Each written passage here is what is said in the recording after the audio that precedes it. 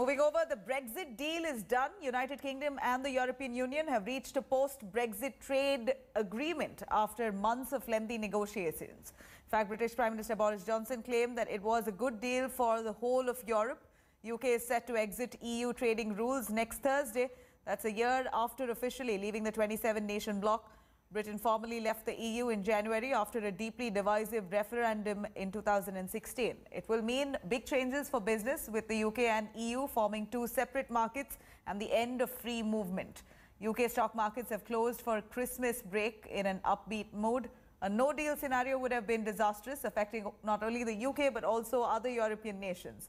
The trade deal also comes as a big relief to many British businesses there, who are already reeling from the impact of COVID-19, who feared disruption at the borders and the imposition of tariffs or taxes on imports.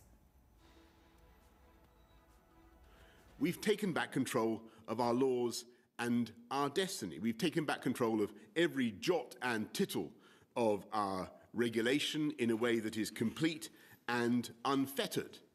From January the 1st, we are outside the customs union and outside the single market. British laws will be made solely by the British Parliament, interpreted by UK judges sitting in UK courts, and the jurisdiction of the European Court of Justice will come to an end.